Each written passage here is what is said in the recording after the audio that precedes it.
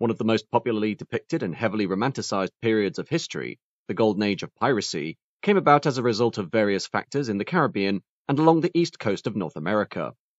However, the illegal piracy of the 18th century, much like the Wild West period of the United States, was shorter than one might expect, and was an era less of individual rogues gaining their fortune through illicit means, but instead was a microcosm of democracy and a functioning government that sought to escape the rule of oppressive powers that valued their lives less than that of their cargo, even willing to pay the ultimate price for their one chance at freedom.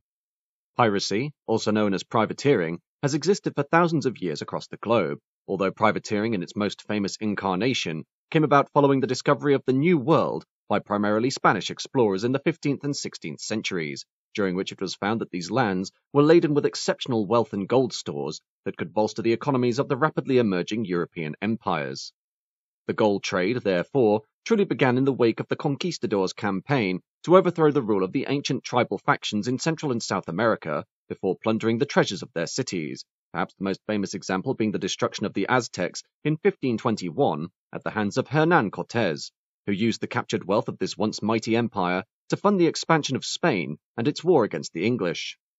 Under the rule of the English Queen, Elizabeth I, interception of the Spanish gold trade was an opportunity to not only disrupt the economy of her enemies to the south, but to also bolster her own economy as a means of expanding the international influence of England into the New World, specifically North America. Therefore, as the Royal Navy was engaged in defending England from the most immediate threat posed by the Spanish, as per the Spanish Armada of 1588, the naval authorities offered merchant ships the opportunity to conduct raids against the Spanish gold trade as private entities, receiving substantial rewards from the British state for every ship captured and their cargo taken as booty.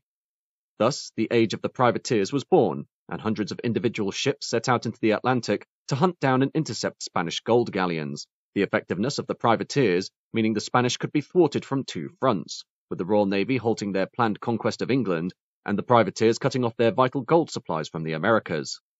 For this reason, combined with a tradition of incestual relationships within the Spanish royal family that led to monarchs of ever-decreasing physical and mental abilities, the Spanish Empire rapidly faced decline against the emerging powers of Britain and France, culminating in the War of Spanish Succession between 1701 and 1715, which was caused by a succession crisis between Philip of Anjou and Charles of Austria, who called upon the support of their respective allies in Spain itself, Austria, France, the Dutch Republic, Savoy, and Great Britain.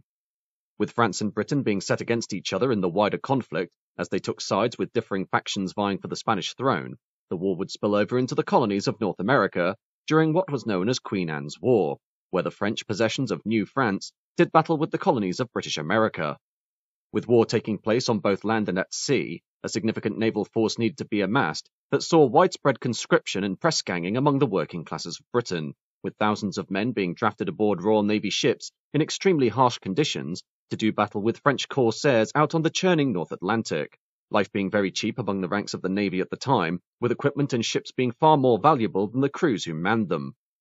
Ultimately, Queen Anne's War ended in 1713 with the signing of the Treaty of Utrecht, at which point thousands of mobilized naval crew were immediately put out of work in the trade-rich Caribbean and North America, though opportunities and conditions in civilian life were no better than what they had experienced in the ranks of the Royal Navy.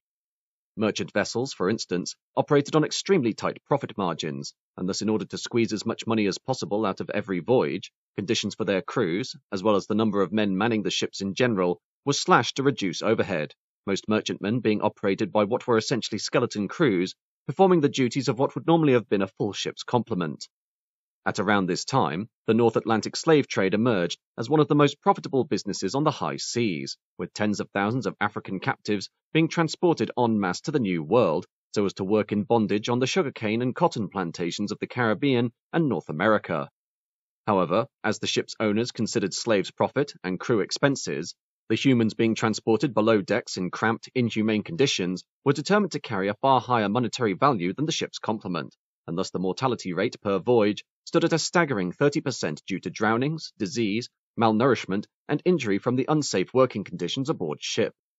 As mentioned, both crews and slaves alike were seen as subhuman by the ship's masters, and any member of the crew either killed in their duties or lost at sea was considered a bonus, as it saved the need to pay their wages, while any slave lost was a drop in potential sales profits, the ire of dead slaves being impressed upon the crew through arbitrary punishments and sometimes even summary executions. Thus, as per the situation in around 1715 in the Caribbean, there were now thousands of unemployed sailors demobilized after Queen Anne's War who sought to gain income by any means other than that of the cruel and oppressive merchant or slave ships, the results of which led to the beginning of the golden age of piracy. In many cases, pirate vessels came about as a result of a mutiny by merchant crews against their masters, the prospect of death by hanging for their rebellion being of little concern when compared to their regular brushes with death in the employ of merchant shipping lines, although despite the suffering of sailors aboard cargo vessels, only around 4,000 out of the tens of thousands of merchant crews would ever turn to piracy during the Golden Age. Having learned tactical abilities and skills through their involvement with the Royal Navy, the pirates were perfectly equipped to undertake raiding campaigns across the North Atlantic and the Caribbean, spurred on by the opening of the previously closed Spanish colonies of Central and South America to British trade as an outcome of the War of Spanish Succession, thus seeing oceanic trade boom and hundreds of defenseless merchant ships now ripe for capture. The first recorded pirate attack in the period following the end of the Spanish War of Succession took place in mid-1715, following the destruction of the Treasure Fleet, when 11 Spanish galleons laden with silver and gold bound for Europe were sunk off the Florida coast by a hurricane, killing over 1,500 people and leaving vast sums of treasure deposited in shallow water. With the Spanish determined to recover the treasure, ships were sent to salvage the wreck for its cargo, at which point a small flotilla of pirate vessels, under the command of Charles Vane, Henry Jennings, and Samuel Bellamy, launched an assault on the undefended salvagers, coming away with huge sums of plunder. Initially, the League of Pirates, dubbed the Flying Gang, did not attack British merchant ships, continuing to maintain their essential role as privateers against Spanish galleons laden with treasure, though following the end of the Succession War in 1715, British ships also became a viable target. So sudden was the rise in piracy against the British that the Royal Navy had few vessels in the Caribbean during peacetime to combat their assault, the usual patrol of small frigates being heavily outgunned by the extremely well-organized pirates, who even established a chain of command similar to that of the Navy itself, with commodores taking charge of multiple vessels to coordinate surgical strikes. Unfortunately, the captured booty, especially once British ships began falling victim to the pirates, could not be sold in any of the colonies without drawing the attention of the local law enforcement, the main base of British authority in the Caribbean being Kingston on the island of Jamaica, which strictly forbade the trade of plundered goods among its population. In the past, Port Royal, also on Jamaica, had been the primary location for privateers wishing to spend captive Spanish gold and cargo, but in June 1692, a devastating 7.5 magnitude earthquake, accompanied by a tsunami, laid waste to the town with the cumulative deaths of around 2,000 people, leading ultimately to the establishment of Kingston as the new capital of the island colony. In the end, the pirates opted to use the abandoned town of Nassau on the uninhabited island of New Providence as their main trading post, this island forming part of the British-claimed Bahamas, and had been deserted since 1704 following an assault by the Spanish and French as part of the War of Succession, during which large portions of the harbour were burned and the remainder thoroughly looted. Nassau proved to be ideally located, with dozens of coves and natural harbours, meaning the repurposed shallow draft merchant vessels could venture where the deep-water warships of the Royal Navy could not, while at the same time being located within close proximity to the main shipping routes between South America and Europe, allowing for easy access to lightly defended merchant ships. The general strategy of the pirates during the Golden Age was to anchor in hidden coves near major harbours and thereby intercept departing merchant vessels shortly after they had entered the open ocean, undertaking precision ambushes that could be conducted in only a few minutes, rapidly transferring goods onto the pirate vessel and making a hasty getaway before a naval counterattack could be organised. Therefore, Nassau became one of the most important centres for pirate activity during the early 18th century, with pirate captains Thomas Barrow, Henry Jennings and Benjamin Hornigold becoming de facto governors of what they declared as the Republic of Pirates, as established in 1706, which was complemented by a loosely defined system of government. Initially, the Republic of Pirates proved difficult to manage due to internal conflicts between the differing pirate leaders, though eventually the three governors of Nassau could unify their comrades together under laws that were similar to those of the Pirate Code, which did in fact allow for the establishment of a political entity under which the pirates could operate. According to the Pirate Code, there was a democratic system of government where loot was to be shared equally, captains and leaders could be deposed by popular vote, and the political ideology was akin to that of libertarianism, as a response to the tyranny and abuse suffered by the crews of former merchant vessels in the Royal Navy. Furthermore, the Republic of Pirates was also one of the first political systems to allow for racial equality, as when intercepting slave ships traveling between Africa and the Americas, the slaves aboard would be set free and allowed the opportunity to join the pirate faction as crew. Therefore, several former African slaves would become pirate captains in their own right, such as Black Caesar, while due to this new government openly opposing the perceived oppression of the British imperial system, other displaced political enemies of the UK government joined the ranks of the Pirate Republic, including exiled Jacobites who sought to restore the recently deposed family of Stuart to the English throne. Soon, Nassau had become the heart of Caribbean piracy, with a population of 2,000 occupying what was essentially a lawless town of vice paid for by plunder, with gambling, drunkenness, and prostitution being staples of the town's economy, together with an effective ship repair and maintenance business at the harbour, while in order to get the best views across the surrounding ocean, a tower was built on the highest point of the island so as to observe any ships passing nearby that were worth harassing. However, such a life of freedom and excess in Nassau couldn't last long, and within 5 years the town's strategic position meant the pirates had practically crippled trade in the Caribbean, warranting a response from the British Empire, who dispatched Woodes Rogers as acting royal governor to the Bahamas in 1718. Offering a king's pardon, Rogers allowed any pirate the chance to turn over a new leaf and be granted amnesty in the eyes of the king if they renounced their crimes, an option taken by many, as it meant they could essentially retire in luxury and not be faced with the inevitability of the gallows, among those choosing to abandon the life of a pirate being one of Nassau's governors, Benjamin Hornigold. However, not all were willing to go down without a fight, and in response to those refusing the offer of the king's pardon, Woodes sent Royal Marines ashore to occupy the island, while 3 ships of the line would blockade Nassau harbour. In order to break the blockade, the pirates set adrift a captured French galleon laden with explosives that drew the attention of the Royal Navy's fleet, the vessel eventually detonating in a vivid display of fireworks that was cheered on by the pirates still ashore in Nassau, while in the confusion, several ships were able to slip away into the Atlantic under cover of darkness.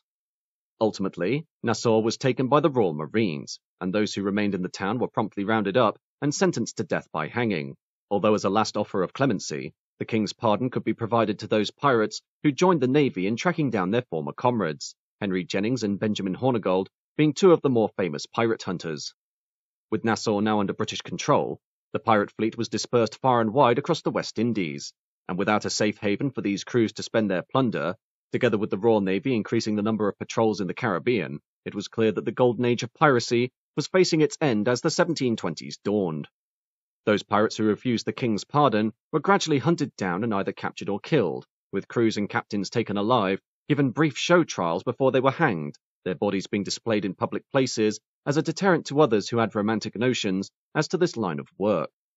With the number of Royal Navy ships of the line in the Caribbean having increased from 2 in 1670 to 124 by 1718, the British won nearly all of their confrontations with pirate raiders, and such were the huge number of pirates being brought in for trial that the British government created 7 new commissioners whose sole purpose was to try all piracy-related cases, these trials being quick and offered no legal representation to the prisoners, with the result that nearly 10% of the pirates in the Caribbean were ultimately hanged, equating to around 600 men. For the survivors, in the face of the Royal Navy gaining so much influence over the oceans of the globe, and with new merchant ships themselves being designed with a strong defence in mind, they chose instead to quietly abandon their criminal career and would return to Europe seeking a legal source of income. Therefore, classical piracy by the mid-1700s was on the path to its demise all over the world, with raiders of the Indian Ocean and the Barbary Coast also being rooted out and crushed by far superior naval forces, while the incentive to require privateers in general during times of war were rendered obsolete through the creation of dedicated fleets with crews employed by the government rather than being hired mercenaries. Come the 1800s, and the start of the Industrial Revolution that saw steam replace sail, this ultimately spelled the definitive end of widespread piracy across the globe, with faster ships and higher populations inhabiting the once remote regions of the world, now meaning no successful pirate operation could be conducted without it being easily uncovered, while any attempt to escape law enforcement was impossible due to the speed of the Royal Navy's improved line of warships against the sluggish merchantmen of the previous century. Thus, the golden age of piracy, despite being depicted as a time of lawlessness and romantic freedom from the chains of an oppressive system, was in fact one that came about due to thousands of demobilized sailors seeking to escape the often dangerous life at sea experienced in the ranks of the Navy and the merchant fleets. However, rather than being simply individual bandits roaming the ocean waves for defenseless cargo ships, there was a true system of democracy and libertarian principles among the pirate leadership that ensured the plunder they took was divided equally, and would not lead to pirates being set against pirates in a self-destructive civil war. Ultimately, it was the impact of the pirates on the British businesses of the Caribbean, particularly the slave trade, that invoked the wrath of the Royal Navy, and once more assets had been allocated to the destruction of the pirate force, it was only a matter of time before they were rooted out of their hideaways and destroyed on the open sea, eventually seeing order restored to the waves of the Spanish Main.